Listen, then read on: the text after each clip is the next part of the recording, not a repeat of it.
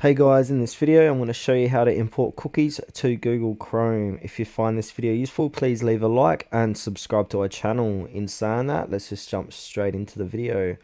Alright, I'm going to open up Google Chrome on my laptop.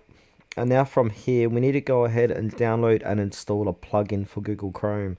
So to do so, click on the three dots on the top right hand of Google Chrome here. And then click into extensions and then click on visit Chrome Web Store. And now once you're here, you want to click on search extensions and themes and search for Cookie Bro. It's an extension for Google Chrome. And then once you're here, go ahead and click on add to Chrome. It's got 4.8 star rating with over 99 ratings, 50,000 users.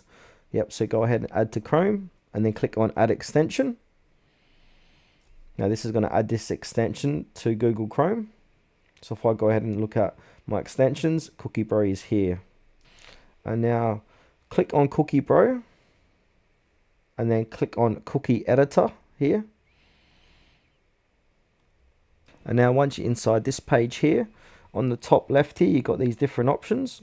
What you want to do is click on the one that says import cookies as a JSON. So go ahead and click onto that.